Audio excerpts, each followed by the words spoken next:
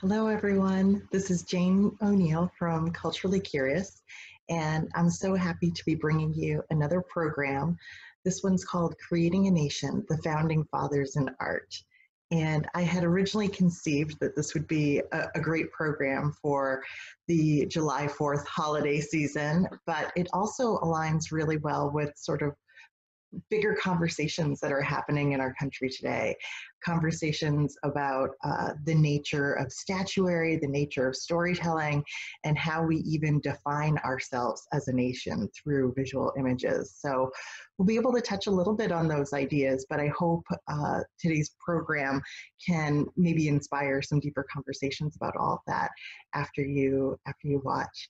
So before we get started, I just wanted to note the image that I have on the screen here is John Trumbull's depiction of the Declaration of Independence, the signing or the presentation of the Declaration of Independence.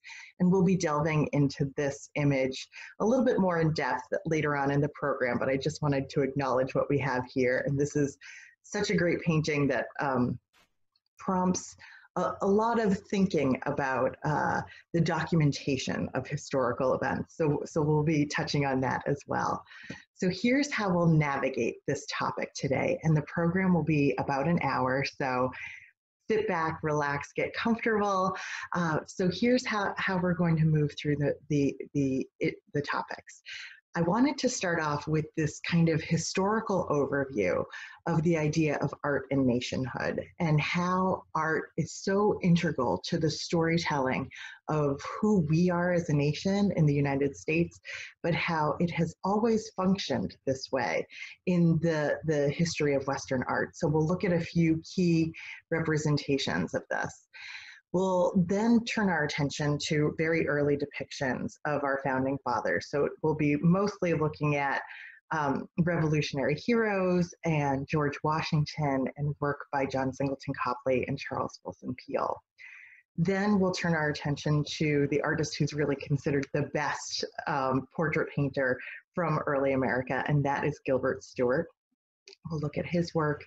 And then I love this section here about battle scenes and historic events.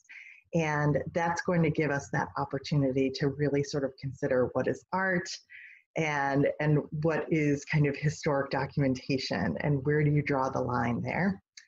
And then we'll wrap up kind of thinking of how art can sometimes misrepresent the facts or the history and sort of the danger of looking at art as history, particularly when it was created so long after the fact.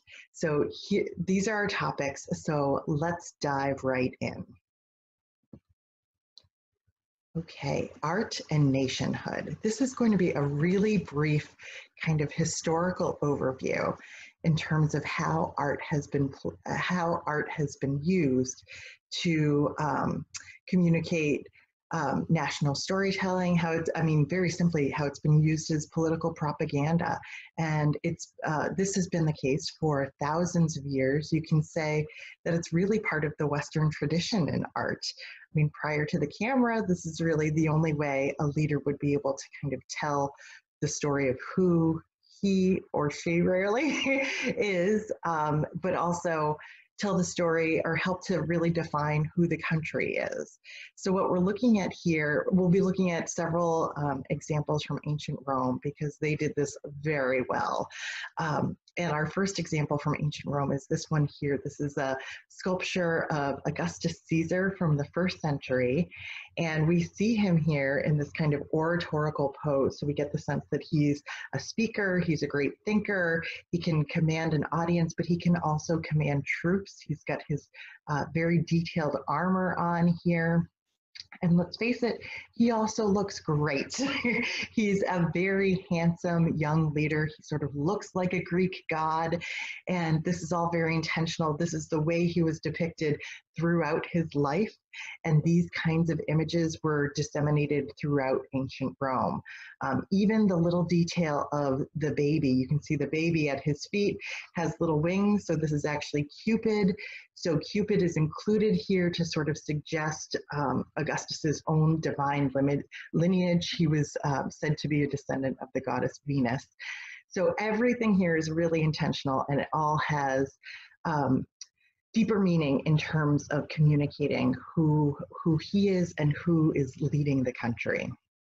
So in addition to depictions of leaders, you also have depictions of historic events. And what we're looking at here is called the Column of Trajan. And this dates to about the 1st century as well. And this has always been sort of a mysterious monument in Rome, because you can see it's several stories high, but the detail work that sort of spirals all the way up this column, and you can see that detail over here on the right, is these sort of smaller figures, these tiny minute details that tell the story of military victories. So you can see boats on the water down here, you can see soldiers lined up over here. You can see these great battles unfolding at the top of the image on the right. So there's a lot of information. You feel like it's been preserved for posterity, but in this case, maybe not necessarily the best presentation of this information for public consumption. Stories about leadership continue throughout ancient Rome. And here what we're looking at is a giant floor mosaic, and it was discovered in ancient Pompeii. It's the story of Alexander and Darius III, a great military battle. And like I said, this is a mosaic, so this is all tiny pieces of stone and glass. And here's a little detail of our hero, in this case, Alexander. And so you can see, I mean, the beauty of the mosaic itself, the fact that the artist here is able to render sort of, the suggestion of light and shadow and highlights on Alexander's face. But we also get the sense of his humanity, his determination, his fierceness as he's staring down his enemy. This says so much about a leader and about a country when somebody who is at the helm can be depicted in this way. So once you win a battle, then you have something like this to come home to. And this is sort of a familiar sight in cities all around the world. Great cities all around the world have something that looks like this, but it comes from a tradition in ancient Rome, and it's called a triumphal arch. And it has that name because they were literally erected so that triumphant armies could come home and parade through the town, through all of these different archways. So it was a great way to sort of say, we won. and so it adds sort of interesting meaning when you think about how and why they're placed in cities around the world, even in modern times. And I want to draw your attention, and I should mention that this is the Arch of Titus, which also dates to about 1st century. I want to draw your attention to a sculpted panel just inside this arch that is probably about life size. The figures here are probably about life size. And as we zoom in on that sculpted panel inside the triumphal arch, we can see that there are figures here. These are actually soldiers who are coming home with the spoils of war. So what we're looking at here is an artist's depiction of one of these parades that would go through a triumphal arch. And if you have really good eyes, over here on the right, you can see that the artist has also included, almost at a diagonal angle here, the suggestion of a triumphal arch. So we know that now we've got a sense of what one of those victorious armies might look like as they come home. The last, very briefly, object from the ancient world I wanted to share is this one. This is called the Dying Gaul, and this shows a Roman enemy dying with dignity and with honor. And so we've got, this sort of idealized male form here, and we have somebody who has been mortally wounded, and he is he's on the ground and he's responding to these wounds with this sense of with dignity, as I said, but without fear, without crying. And so when you have an enemy who can die with this much dignity, it sort of suggests that you, as the victor, are even more impressive, that you can take down such a worthy foe in this case here. So it's an interesting sort of twist where you are focusing on the humanity of your enemy. It's a beautiful work. So we're going to zoom forward in our history, thinking about art and nationhood, to the Renaissance. And what we're looking at here are depictions of leaders and new representations of power. So in this case, the leader here is standing for nationhood, and we're looking at two portraits of Henry VIII Henry VIII from about the 1530s. And in both of these pictures, he's about 50 years old. They're both painted by Hans Holbein the Younger. And they show Henry VIII as this massive figure, the broadest shoulders in the world, all of this material wealth. These outfits are really over the top, and jewelry, what have you. So it tells you a lot about how the leader thinks of himself and what he's trying to say about the country that he is ruling over. Another really iconic depiction of a leader from about 1700 is this depiction of the 14th of France by the artist Rigaud, and where we had Henry VIII, who wanted to be very broad. Louis XIV wants to be very tall, and you'll even notice the little high-heeled shoes. He was also really interested in ballet, so he's standing in 5th position here, and he's really drawing attention to his beautiful muscular legs. So there's this sense, again, of wealth, of opulence, but also of elegance in this picture. Military images are prevalent throughout the history of art. This is another Renaissance era depiction, actually, of that same battle of Alexandrius and Darius III that dates back to the 4th century, but this is a Renaissance depiction of it. And the focus here is the grand scale of this battle. We have an infinite number of soldiers clashing together here, and we just get the sense that this is such an important epic event that even it's being reflected up in the cosmos, up above in the sky. So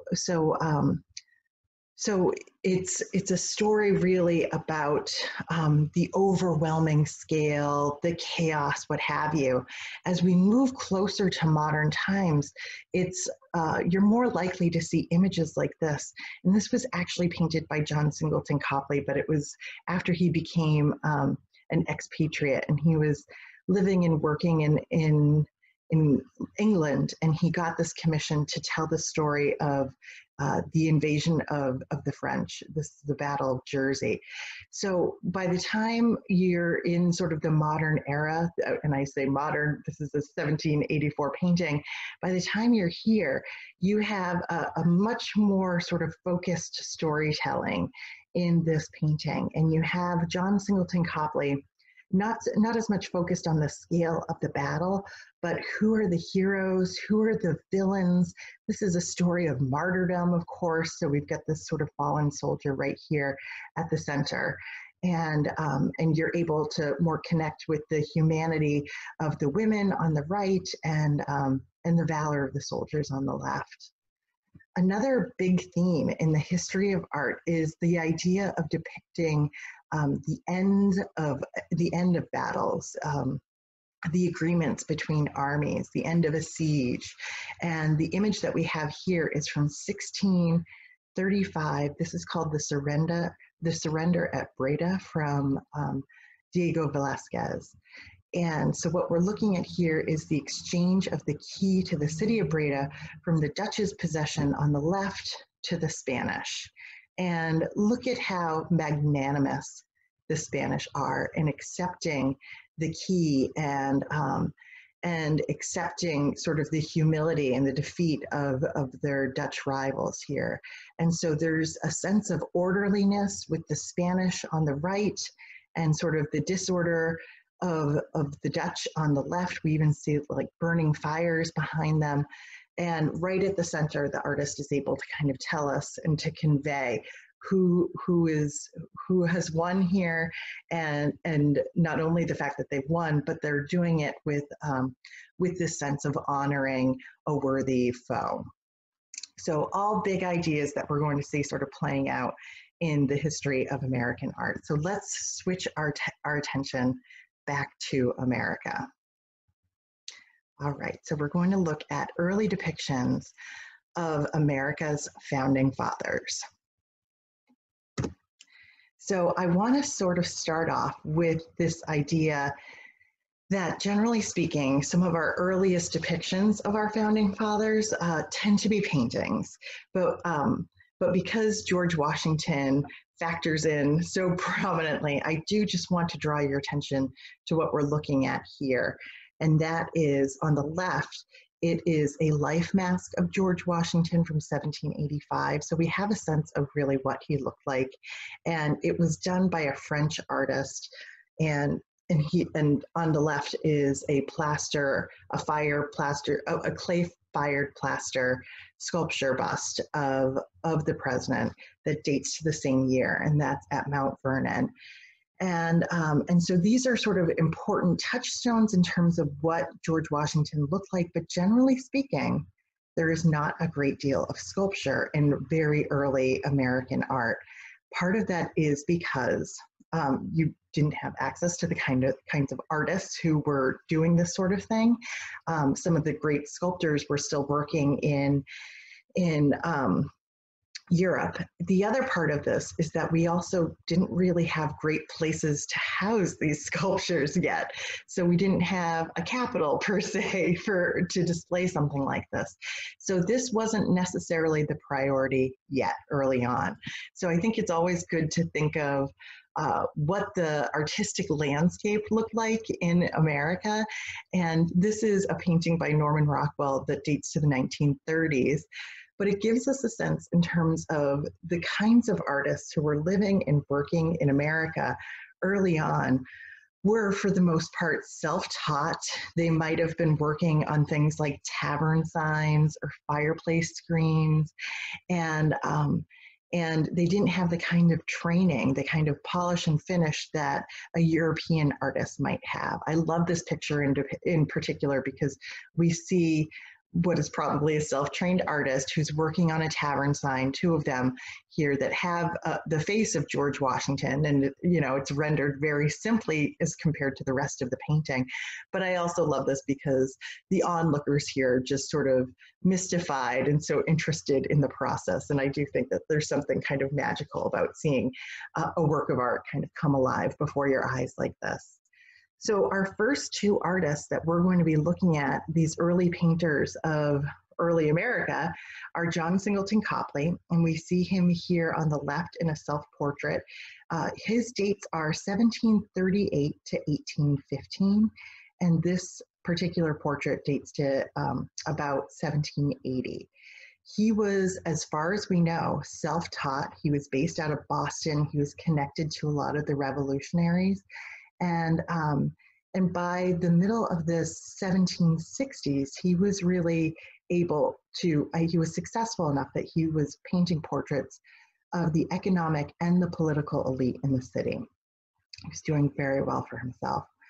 And then on the right, we have a painting by the artist, a self-portrait by the artist Charles Willson Peale, who was born just a few years after John Singleton Copley in 1741, and he died in 1827. His portrait dates to about the same time too, 1782. And he studied briefly under Copley, but he also traveled to London and he worked with the American expatriate artist Benjamin West while he was there. Charles Willson Peale, his output of work from around this time is primarily based in the Philadelphia, kind of Delaware area. So they have these kind of different bases and access to different subjects as well, as we'll see. So let's dive in and sort of see how what they were doing was so incredible. I love this comparison here. We've got a portrait by an anonymous limner, probably an itinerant painter, on the left, and this is considered to be a great work of art. It's in the National Gallery of Art. And then we have an example of an early painting by the artist John Singleton Copley. And I love this comparison because you can see that John Singleton Copley was painting in a way that must have been absolutely astounding to people living in America at this time. The image on the left shows obviously a young man with a pet or an animal, but it's relatively flat. There's only sort of the suggestion of perspective with the tiled floor.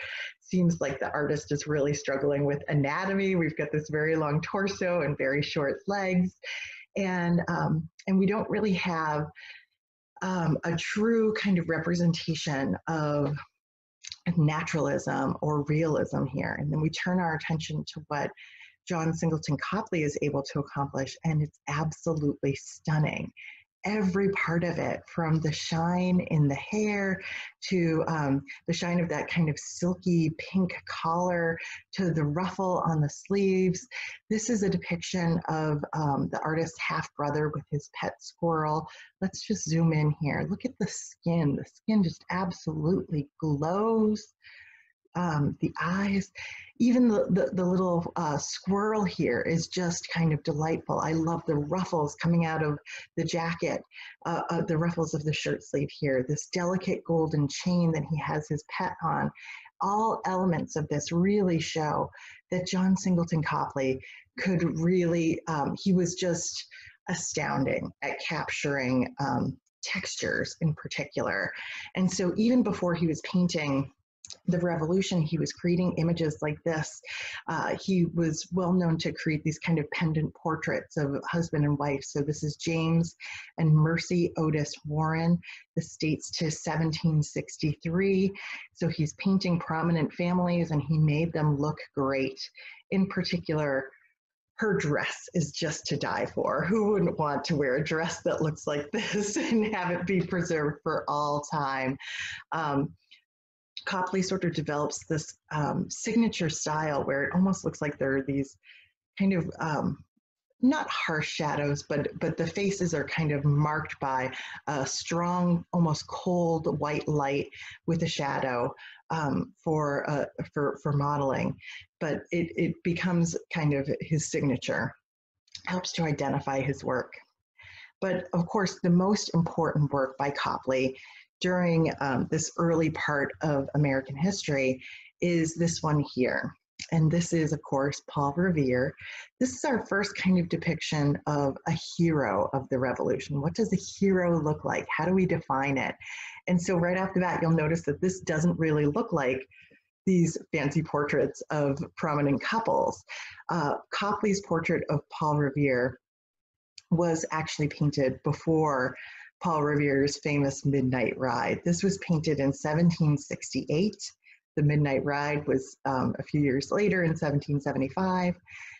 And Paul Revere's real fame probably didn't really come until Longfellow's poem from 1861, Listen, My Children, and You Shall Hear, the Midnight Ride of Paul Revere. So what we have here is somebody who's prominent in Boston society for being an artist. So it's really one artist, John Singleton Copley, confronting another artist. And so they're kind of sitting across a workbench from each other, and Paul Revere has the tools of his trade kind of laid out in front of him. Before I delve into that, I just once again kind of want to show how different this is from a formal portrait of somebody who might have been considered politically prominent at the time. So this is John Hancock from 1765. I believe he was Copley's neighbor. and obviously the signer of the Declaration of Independence, but he's wearing a sort of a formal overcoat, right? And he's sitting at a desk. He's not directly confronting the viewer here. So we go back to Copley's Paul Revere, and we've got a much less or a much more informal portrait. No formal jacket. These beautiful sort of billowy white shirt sleeves are out on display, but such a thoughtful pose, such a thoughtful presentation. And it's as though Copley is connecting kind of the work of his hands with the work of his mind here. And we can zoom in on these gorgeous details of the tools in front of him, and then that beautiful silver teapot with the reflections on it. And of course, as a silversmith and an engraver, Paul Revere would have been involved in making engravings like this one, which he is well known for, which was a famous depiction of the Boston Massacre. And so, so this took place in 1770, and Paul Revere played a major role in engraving this and replicating this image, which of course got a lot of the colonists kind of agitated against the British, because we see this line of British officers who seem to be coldly firing into a crowd of colonists here. So if you've been to the Museum of Fine Arts anytime in the past few years, you've no doubt seen that self-portrait by Copley, and he's surrounded by works of silver that he himself made.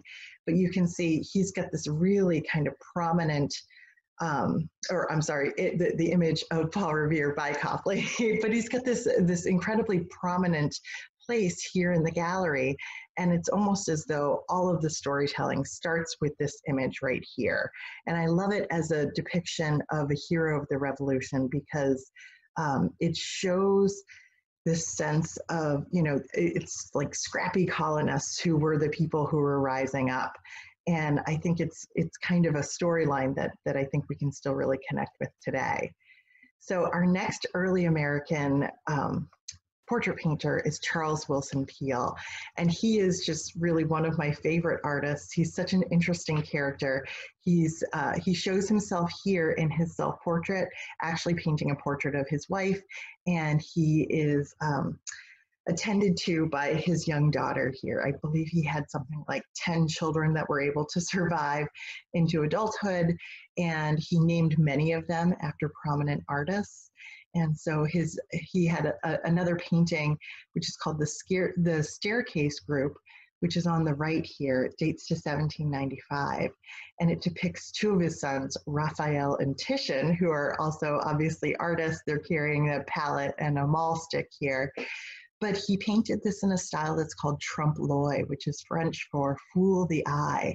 And he framed this in such a way that it looked like that bottom stair was actually projecting out into our space. And supposedly, when George Washington saw this picture, he recognized the young boys and he bowed to them, because it's as though this painting itself looked like a doorway into a stairwell as opposed to a painting. So we already have this sense that Charles Willson Peale has a particular talent with the arts, but he had another great advantage in terms of being an early painter of the American Revolution, and that was he had served in the Pennsylvania militia in battles against the British.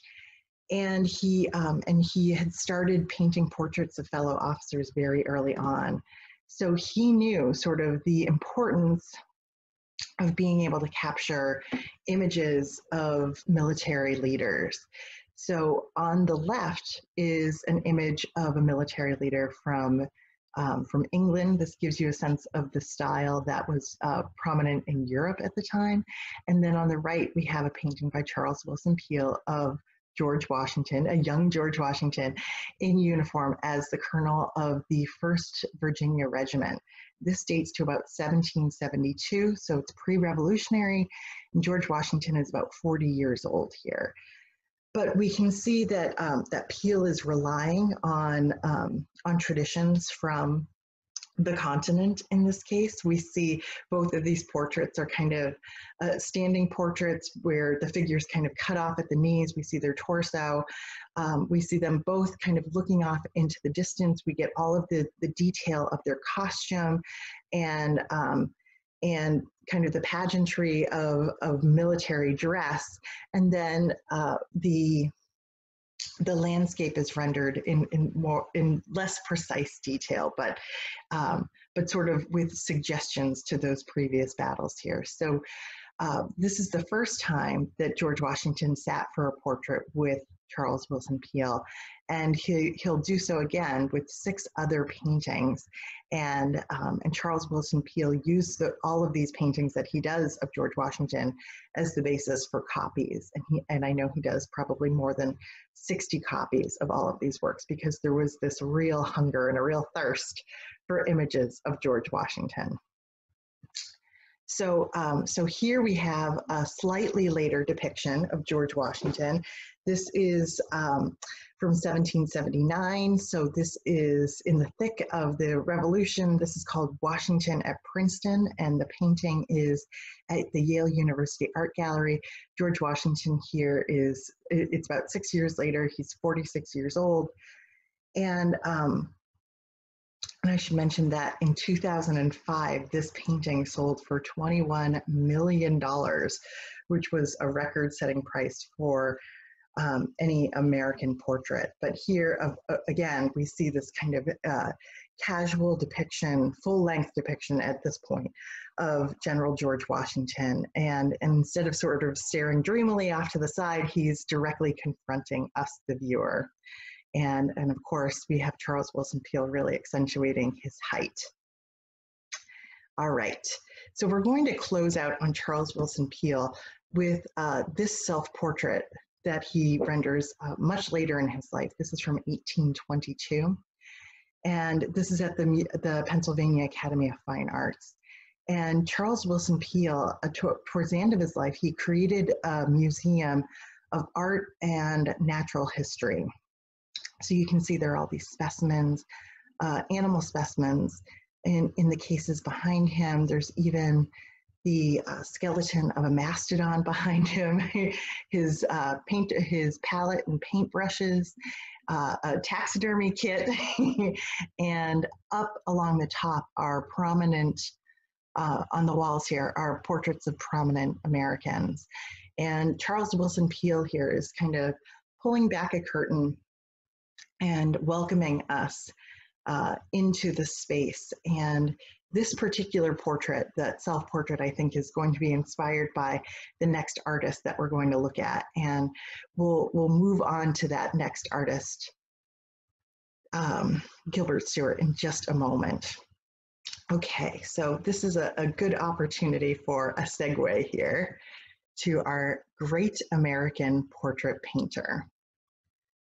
And that is Gilbert Stuart. Here we have him. This is a self-portrait that he painted in 1778 when he was about 23 years old. He went and studied abroad during the Revolutionary War. He got out of Dodge. And so he received a great training from leading artists in England. He was almost 2 decades younger than John Singleton Copley. And as a young man, he was able to kind of secure the kind of training that Copley didn't. He became very sort of well-established in England and sort of celebrated there. He was the most preeminent portrait painter of his day. And there's about 1,000 portraits of leaders that he created during his lifetime. So original paintings and copies. And I think, you know, this early self-portrait kind of shows a flair for the dramatic that we don't typically see in Gilbert Stuart's work. But what we do see is a directness, an honesty. There's always kind of like this soft focus kindness in the way that he paints flesh and skin. And I think some of his earliest depictions sort of fall in line with, or help us see the differences between monarchy versus democracy. But I wanted to show you very quickly one of the pictures that made him so famous early on in his career when he was still in England. This is a picture called The Skater from 1782. It's a portrait of Sir William Grant. And it was a widely celebrated picture. It sort of helped to establish his fame early on. But one of the sort of interesting facets of this was that people really thought sort of from the chest up was the best part of this picture. And there's one art historian who said that it belied the prevailing opinion that Stuart made a tolerable likeness of a face, but as to the figure, he could not get below the fifth button. So we'll see that after this, for the most part, Gilbert Stuart is really interested in making sort of portrait busts of figures, and he really excelled at faces. So he's in England, but he returns to America, and he becomes singularly focused on creating a painting of George Washington, and then sort of earning a keep for his family by making money from reproductions of his work. And within a year of being back, he had secured an introduction to Washington and the opportunity to paint him. So this is one of the most famous paintings that he renders of George Washington. And I think this one has great lessons in monarchy versus democracy. So let's sort of dive into this image and see what Gilbert Stuart is telling us. We already looked at Charles Willson Peale, who had painted Washington as a soldier, and now we see him as a statesman. We've seen a hero of the Revolution, and now we see a real leader of democracy. So Gilbert Stuart, this is his George Washington. It's painted in 1796. This was done in, it's life-size. George Washington was about 64 years old here, and in his last year as president. He's wearing a black velvet suit. He's got a dress sword, not a battle sword. And of course, he's got this kind of unusually kind of clenched facial expression, which comes from his famous false teeth. And I think Gilbert Stuart was a little bit dismayed that his subject looked so kind of pinched. He wrote that when I painted Washington, he had just had a set of false teeth inserted, which accounts for the constrained expression so noticeable about the mouth and lower part of the face. And he said that that sculptural bust that we had started with does not suffer from the same defect. So there are 3 copies of this particular painting. One is at the White House, and one is at the National Gallery of Art, the National Portrait Gallery. And what we see here is George Washington in this kind of oratorical pose, kind of going back to ancient Rome in many ways, right? And I think, well, we'll get into the symbolism of what everything here kind of represents, but I also just wanted to compare this to a depiction of a king from around the same time period. This is Alan Ramsay's depiction of King George III in a coronation robe from 1765. So we have these 2 really kind of stunning paintings, of full-length paintings of leadership from the 1700s. And I think the image on the left, it really sort of emphasizes wealth and opulence. And the image on the right, it picks up on tones of that, but it's also emphasizing rule of law and sort of critical thinking and being able to address the people that you're following with a sense of responsibility there. So let's zero back in on Gilbert Stuart's Lansdowne depiction of General George Washington. So there is a lot of gold here. There's that, that same red brocade that we see in a lot of sort of high society paintings from this time period. But we also see a desk with papers and a quill and all these textbooks, which again kind of point back to the rule of law. We have references to classical architecture here, but in this case, it's really recalling, the Roman Republic, Greek democracy. It's recalling kind of the ancient roots for the political systems in place in the 1700s. George Washington is short, sort of looks like he's standing in front of a throne, but if you look very carefully, we have kind of this little medallion at the top with the colors of the American flag. And then the detail that I love so much here, which I think is kind of easy to overlook in some ways, is the sky. Just outside here, we've got these kind of dark storm clouds, which kind of suggest the turmoil of the Revolutionary War. And then the outcome over here on the right is this kind of sketchily painted rendering of a rainbow, kind of suggesting the turmoil and then the outcome of that war. So this, I think this image kind of looms large in our sense of what a presidential portrait should look like, our sense of the way a president might comport himself, and we're so lucky to still have it because it had been in the White House during the War of 1812. And the First Lady Dolly Madison had the foresight to have it removed as the British were coming into Washington, D.C., and when they ultimately burned the White House. So we can thank the First Lady. I love this kind of illustration of this event from much later, for thinking that this painting was important enough to save. All right, so as I mentioned before, one of the copies of the Lansdowne portrait is at the National Portrait Gallery. Here it is, hung in the galleries, and I should mention that this painting was purchased in 2001 for $20 million. So you don't often hear about works of American art, particularly early American art, selling that often, or the high price tags associated with them, but this is really considered one of the most important works. And you can see that it's flanked by two other very important works by Gilbert Stuart, this portrait of Martha Washington and then a portrait of George Washington over here on the right. We're going to zoom in on that portrait for just a moment. This is generally known as the Athenaeum portrait. It was in the Boston Athenaeum for about 150 years. It is an unfinished portrait by Gilbert Stuart. It dates to 1796. And this was actually supposed to be what was commissioned by Martha Washington as a portrait for her to keep. And clearly Gilbert Stuart didn't finish it.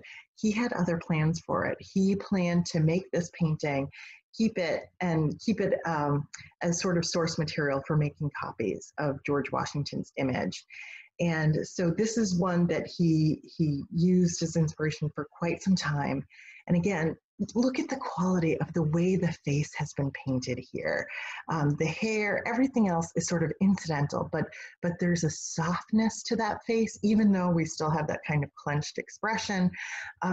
There's a directness to it. He's looking right out at us, but the skin itself is rendered with this kind of realism, but also with kind of, a glamour shots kind of glow to it that I think makes Gilbert Stuart's paintings really, really accessible and really kind of delightful to look at.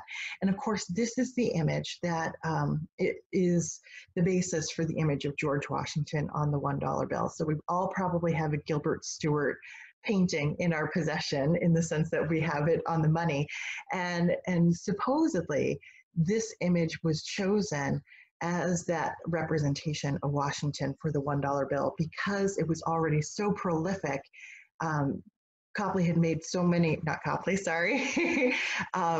Gilbert Stuart had made so many copies of this by this point that this was the way that the nation already thought of what George Washington looked like. This was their idea of him.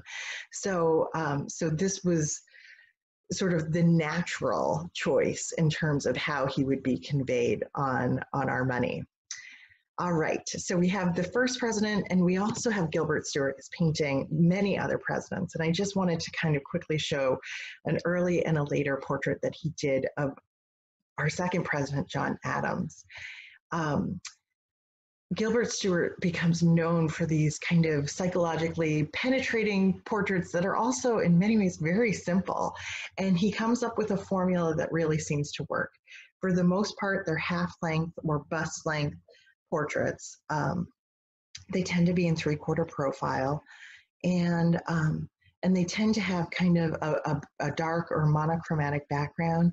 We can see everything beyond the face barely matters, right? We see in this earlier portrait kind of this sketchy quality to some of the hair and some of the details of the clothing and the costume here. Even John Adams' fingers in this later portrait are just they're sketched in. There's not a great amount of finish here, but the faces are really wonderful. Now, John Adams did not love to sit and have his portrait done. You can imagine that was a lot of time away from working. And he once wrote, generally speaking, no penance is like having one's picture done. You must sit in a constrained and unnatural position, which is a trial to the temper. But I should like to sit for Stuart from the 1st of January to the last of December, for he lets me do just what I please, and he keeps me constantly amused by his conversation. And so you can sort of think of Gilbert Stuart as kind of animating the faces of his subjects through just great conversation and storytelling. And that's really kind of the signature of his work, this ability to kind of animate faces and show humanity too. So he painted portraits of the first 6 presidents. So these are the 5 after George Washington. We've got Adams, Jefferson, Madison, Monroe, and then John Quincy Adams here. And again, it's a very formulaic presentation of these figures, minimal amount of detail beyond the face, and certainly the face is the focal point here. It's interesting that for the most part too, he has all of his subjects kind of looking out at us and engaging the viewer directly. He also painted first ladies. So this is Abigail Adams from about 1800, and then her daughter-in-law from about a quarter century later. And here, I think with this comparison, you can really see that there's again this realism, this naturalism. Poor Abigail Adams, I always think looks so sort of pinched in this portrait, but you can also see that Gilbert Stuart is able to really render their finery, all of the lace so well in both of these images. But for the most part, he's painting political leaders, prominent businessmen, the American aristocracy. And I just wanted to give you a sense in terms of how they compared to what was being painted in Europe at the time. So on the left is the Gilbert Stuart portrait of Mrs. Harrison Gray Otis from 1809. And this is at the Rinalda House Museum of American Art down in Winston-Salem, North Carolina. But of course, the Otis House is in Boston. You can visit that from historic New England. And here's a very similar portrait by Jacques-Louis David from Paris, or from France, that was done about 10 years later. So we can see there's a really similar style in terms of dress and hair. And but there's a real sort of informality in the French painting versus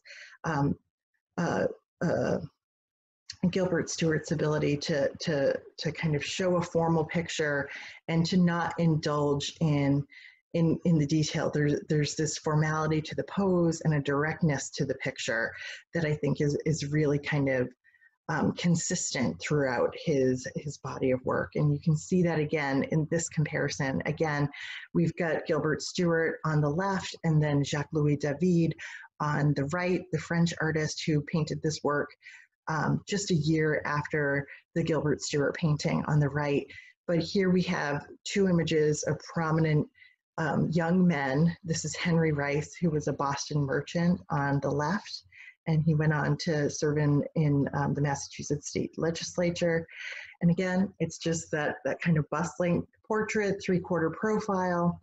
And Jacques-Louis David, on the other hand, with the French portrait, I mean, there's a lot of detail of the costume, and then kind of this informal pose, but also directness there that's really appealing. So we can see that that Gilbert Stuart has kind of found his niche here.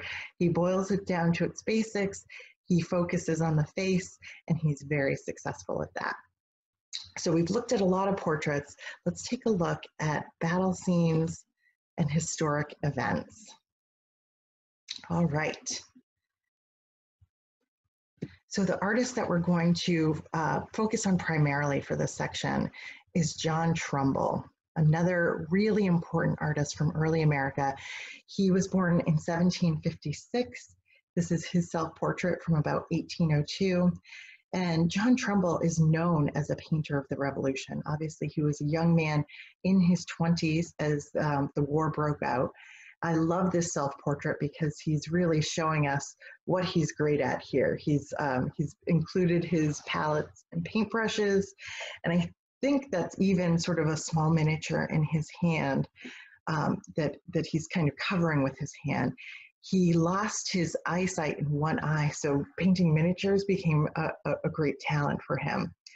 So he was a contemporary of Gilbert Stuart's. They were just about the same age, but unlike Gilbert Stuart, he didn't go and study in Europe during the war. He was on the ground. He was actually a personal aide to George Washington, and he witnessed the Battle of Bunker Hill. So it was only years later that he decided to commit himself to painting, and that's when he went and studied abroad, which is when he was encouraged to paint scenes from the Revolution. And oftentimes he would paint them by first painting a miniature portrait of one of the leaders of the Revolution, and then kind of transcribing that to a larger painting. He did about 250 miniature portraits in his life. All right, so like I said, he witnessed the Battle of Bunker Hill, and this is probably one of his most famous paintings. It's called The Death of General Warren at the Battle of Bunker Hill. The Battle of Bunker Hill took place in 1775, and John Trumbull painted this more than a decade later, 11 years later. So even though he was a witness, it's really interesting to think how much of this picture is based on what he saw, and how much of it is just him trying to be a good storyteller, or how much of it is him thinking about traditions in art and trying to tell a story using those traditions. But this is probably the most iconic battle scene from the Revolution. There's two versions of this. One's at the MFA in Boston, one's at the Wadsworth Athenaeum.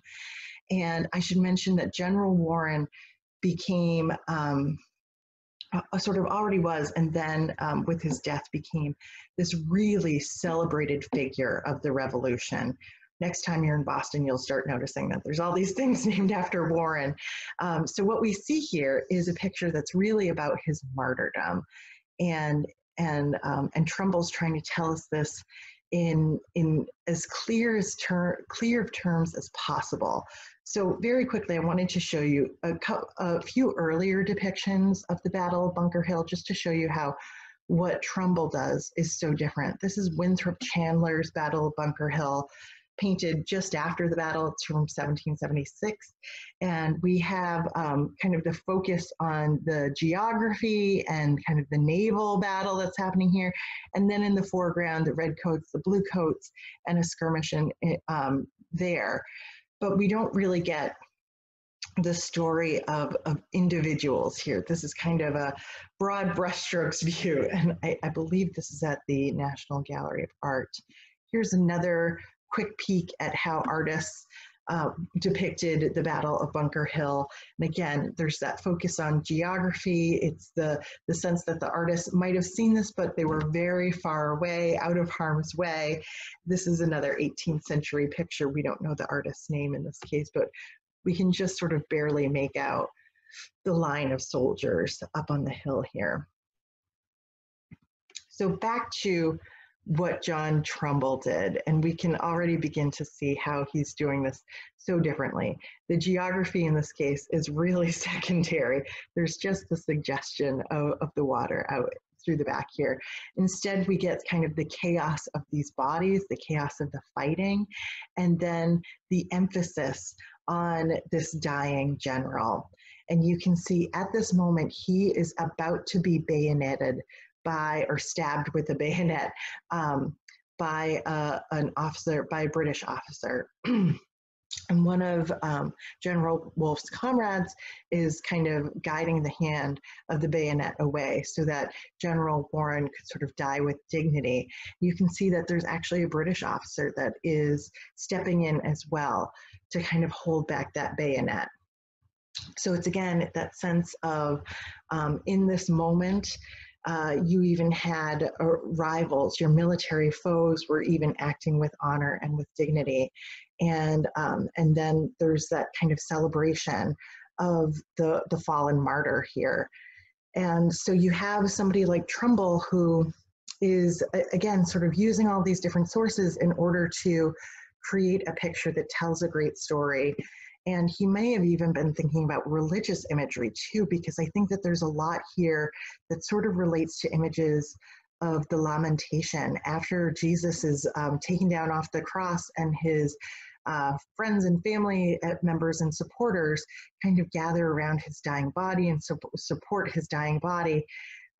This is a traditional story in the history of art and might have helped to inform what John Trumbull was doing. So John Trumbull also created these major paintings for that now hang in the rotunda of the U.S. Capitol. And this is just one of them. It's called the Declaration of Independence, which obviously was signed in 1776, but this was painted a full 40 years later. So we don't get the sense that this, well, I think we cannot look at this with the expectation that what we're looking at is what it looked like when this document was presented or signed. What we are looking at is a depiction of 56 of the signers, which is, again, sort of anachronistic in and of itself. There were only 47. There are 5 people depicted in this painting who were not signers. And then there are 14 people who were omitted. So there's a real kind of mix in terms of, a mixed bag in terms of what is historically accurate here. But we do know that Trumbull was so committed to depicting faces accurately. And if you look carefully, you can you almost get the sense that this is like school picture day. You know, everybody's lined up and you want to be able to see every face and make sure everybody's accounted for. So Trumbull was primarily working off of portrait miniatures that he had created. In the front, we have John Hancock, we've got Thomas Jefferson, Benjamin Franklin, and John Adams over here. And let's see. Here's a picture of the painting in the rotunda of the U.S. Capitol to give you a sense in terms of how large it is. I think sometimes that's lost when you're just looking at it, but these figures are sort of life-size. And then in terms of how it functions kind of in our popular culture, it's on the backside of a $2 bill. I mean, we all own a Gilbert Stuart on the $1 bill, but I'm not sure if everybody here has a Trumbull unless you've kind of squirreled one of these away. I do think that this image has been on more U.S. history textbook covers than we could ever know. I swear to God, it was on my U.S. history textbook cover. And I think when we don't spend a little time investigating an image like this, I think it's so easy to accept it as an actual document of what the signing of the Declaration of Independence looked like. I never questioned it when it was on my own textbook. Interestingly, this picture has been sort of criticized over the years for making what is, in fact, a really revolutionary act look rather boring, right? I mean, it doesn't even look like they're debating anything here. It looks like a very formal, kind of straightforward presentation of just a standard everyday bill. It doesn't look like the revolution or the breaking away from a major superpower. This painting of the signing of the Declaration of Independence, which is actually in the White House's collection, I think adds a little bit of drama to the scene. You have people with their hands out, and you get the sense that they're arguing or that they're, you know, devoting their lives to what they're committing to paper here. This was done by a French artist named Armand Dumaresque. and this was done in 1873, so a little closer to the fact. So it's interesting that Trumbull decided to convey such an important act with so much reservation and dignity there. So we have the signing of the Declaration of Independence in the U.S. Capitol. I also wanted to quickly show you just a few of the other paintings that he did that are included there. We talked before about surrender paintings. This is the Surrender at Saratoga, an event from 1777, which he painted much later in 1821. And something like this would have been no doubt inspired by the kind of the tradition and the history of depictions of surrenders in the history of art. So we looked at Velázquez's surrender at Breda, and you can see a very similar format here. The victors are on the right. They're upright, they're formal. Several of the figures are looking out directly at us. And then our British are surrendering over here on the left. And I think what's really important with both of these is, again, this idea of accepting the surrender of a foe with kind of dignity and humanity. So in this case, the general here is actually inviting the British into his tent, that there's that we as Americans can kind of rise above the military conflict there and treat our enemies as real people here in this picture, I think is something that was worth recording and worth conveying. It says a lot about us, it says a lot about our enemy. And then one other important picture from the US Rotunda that was painted by John Trumbull is this one here, which is General George Washington resigning his commission. And this was an event that happened in 1783. It was painted 41 years later. So again, it's hard to accept this as actual fact. It's an artist's recreation of an event. And so Trumbull talked about how this event in particular was one of the highest moral lessons ever given to the world. So this was George Washington saying, you know, I'm no longer going to serve as leader of this army. And you know, all these important people have been inserted into the picture to accept his resignation. But in many ways, this is almost, it almost looks like a coronation picture. So another Jacques-Louis David picture from the first part of the 1800s. Over here on the left, much more formal. We've got, you know, the regalia of a monarchy, but we have everybody present to kind of witness this, the passage of power from one party to another. And George Washington, of course, is kind of held up by John Trumbull in this case because he has the humility and the foresight to abdicate power as opposed to try to grab for more in this case. But we've got all of the elements that suggest that this is, you know, inherent in a representative democracy, complete with the architecture that recalls, you know, ancient Rome, ancient Greece. And we see the wife of the general up here in the balcony. And you can almost even see that General George Washington's seat here is set up as though it were a throne, but he, again, he has this high kind of moral value in the picture for standing up, slightly taller, it seems, than anybody else in the room, and handing over his power to others in our representative democracy. So we will finish up with just a few paintings that I think are so much fun and really sort of fly in the face of art as historical fact.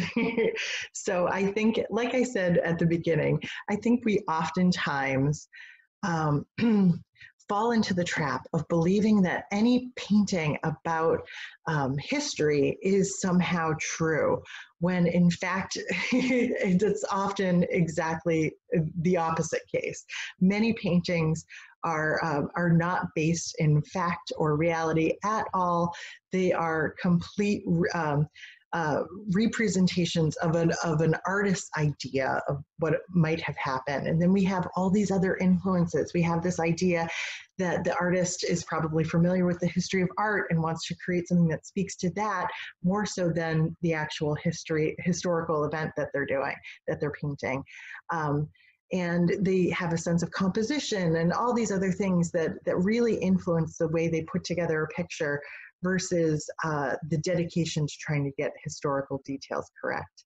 So this is one of my favorite paintings from about the Revolution. It was not done at all during the Revolution. This was painted more than a half a century later. This was painted in 1854. And the subject here is a woman named Abigail Dolbear Hinman, painted by an artist named Daniel Huntington. And this is at the Lyman Allen Art Museum down in New London, Connecticut. And Abigail Hinman played a role. I think how big a role is sort of debatable. But down in New London, Connecticut, we have the depiction of Benedict Arnold, who's kind of burning New London here. And there was kind of the local legend of Abigail Hinman, who supposedly saw the traitor and took out her musket and was ready to fire upon him. But then at sort of the last minute, for whatever reason, she doesn't. So I think that this is a really striking image of a very powerful woman who's armed and ready to play a critical role in the revolution, but sort of stopped short of just doing that.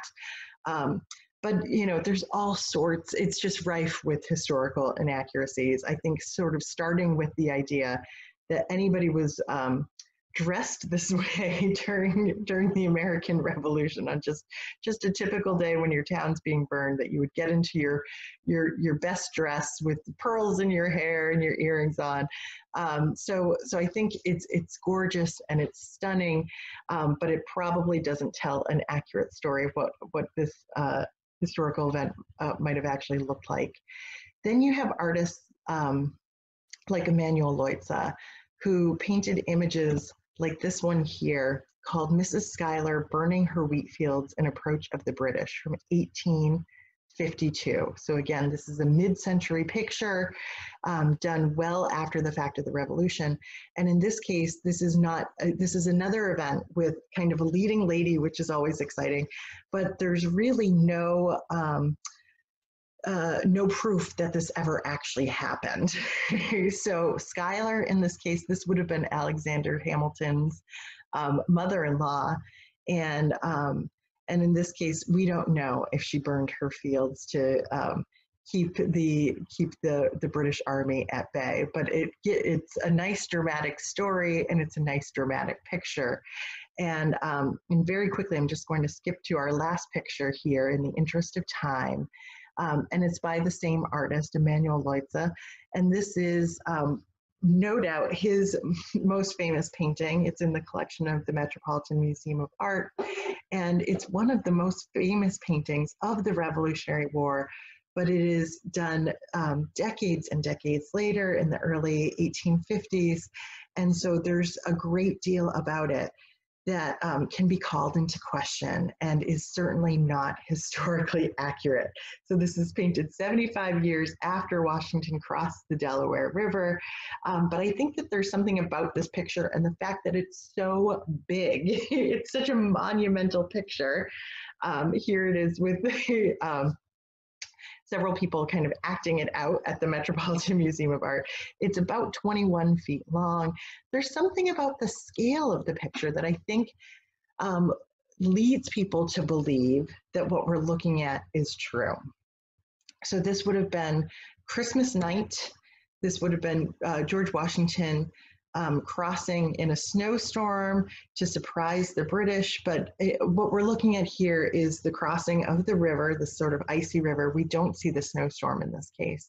We have George Washington who's sort of lit by this unnatural light because, of course, the weather and the time of day don't really align with what was historically accurate. We've got sort of a cross section of all these different colonists in the boat here. We've actually got the wrong kind of flag for what would have been appropriate at the time. And, and instead of getting all these historical details correct, oh, another detail that I think is off but also very delightful is these sort of jagged chunks of ice in the Delaware River. If I think we all know that in America our rivers don't ice up this way. So this German artist was probably painting how the Rhine River looked when on an icy day, and so instead, I mean, what I think we all focus on and connect to are not those historical details, but the fact that, you know, Washington's standing up in the boat, that he's looking off to the distant shoreline, that he's got this look of determination, of power, of might is right, even though he's got this kind of ragtag team. We get the sense of the struggle of pulling this boat through the water, through the ice here, and again that sense that George Washington has this kind of destiny. He's destined to lead this army to greatness and to success. So so even though there's all these things that are historically inaccurate here, I think the bigger ideas still really resonate. And if you are concerned with historical realism, they actually kind of reenact this scene every year on the Delaware River. So we can see here the boat is much bigger in real life.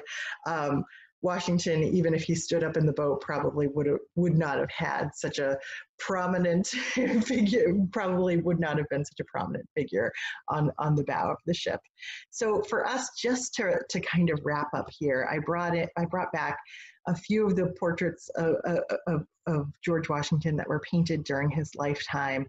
And I love to show all of these portraits together. Because, and I should mention, these are Gilbert Stuart, and then this one is Rembrandt Peale down here. I love to show these together because he looks so different in all of these pictures. And I think it's a good reminder to all of us that that all of these paintings were done by human hands, and you know, understood through human eyes and human brains, which means that in some ways they're all flawed, and they aren't the depiction of actual fact. They're the depiction of an artist's representation or interpretation of what they see. And so it makes sense that from painting to painting, we see a huge variation in terms of what George Washington looked like. And of course, you have that X factor of his false teeth in a lot of these too. But it's our bigger reminder that whenever we're thinking of art as historical fact, that is a notion that should always be checked to a certain degree, right? So I hope you've enjoyed exploring the history of America through the images of some of our first great artists. And thank you for tuning in and your time and attention. And I look forward to connecting with you soon on our next topic. So thank you again, and do take care.